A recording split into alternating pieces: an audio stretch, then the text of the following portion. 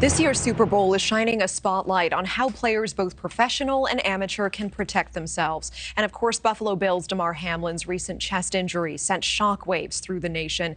And that injury reigniting a conversation among so many parents. Is it even safe for their kids to play this game?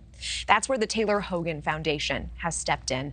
The foundation was established by Brian and Kathy after their 15-year-old son Taylor died after a traumatic abdominal injury ruptured his spleen. And now they work to honor their son and his love for the game by helping better protect school-age athletes from internal injuries. The foundation donated new protective gear for nearly 100 high school players in Douglasville, Georgia. And joining us now to discuss their push for change, Kathy and Brian Haugen, founders of the Taylor Haugen Foundation. Kathy and Brian, thank you so much for being here today. Thank you. First of all, I am so sorry for your loss. It is amazing to see the action that you've taken, the work that you do. And in just this last event, we know you donated high-tech gear to nearly 100 high school players. Can you share what was their reaction to receiving this gear? At first, I don't think they knew what was going on. And after talking to them and explaining why I was there and what our foundation does, I started to register with them that the equipment that we had for them was to just better help protect them. And it's not equipment you see every day. I mean, Brian, this is pro-level gear, right? The same that the professionals use. Do you think that all high school athletes should have access, should be using this kind of gear? Yeah, Natasha, that's a great question. I mean, the reality is that high school parents and coaches are simply not aware of the level of gear that many of the pros and college students or players have and are made aware of. And our number one goal is to make our parents and coaches aware that this kind of high-tech equipment exists, so they can better protect their young secondary school players in the sport.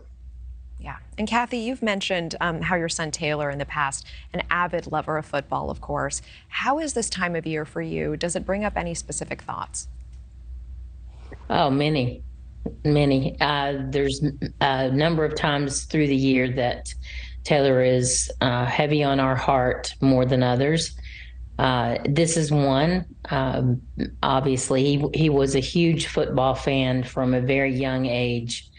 And we maintain that love. I don't agree that football needs to be restricted. I think we can play smarter rather than take away something that so many benefit from. They learn so much more than playing the game. It's amazing to hear you say that, given what you and your family have been through. And Brian, what would you say to parents who are still scared to let their child play football? I always quote my wife. You know, she coined the phraseology when we did the protective parent video with RG3 and his mom, where Kathy said, don't prevent your child from playing the sport that they love for fear that they're going to be injured. Do your homework to figure out how to best protect them so they can better enjoy the sport that they love and play it safer. And I think that we should do more of that. We should be proactive as parents and not assume that the coaches know all of the best capabilities to protect them. And that's part of our mission. That's our number one mission in our Youth Equipment for Sports Safety program through the foundation, is to better,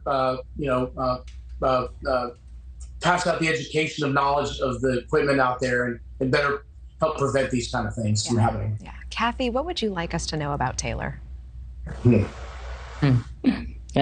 Way too much to cover tonight. Miss him just immensely every day, but happy that his legacy is living on, and what happened to him is hopefully going to protect and prevent parents from having to go through the same thing that we have. Brian, what about you?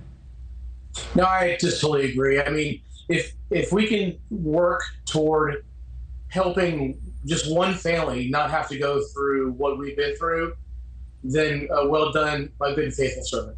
Yeah, Brian and Kathy Haugen, I'm so touched by how you have taken what must have been the absolute worst day of your life and have really sprung into action to protect other families' children. It is such a beautiful thing. Thank you for watching. Go to newsnationnow.com to find News Nation on your television provider. And don't forget to click the red subscribe button below to get more of News Nation's fact-driven, unbiased coverage.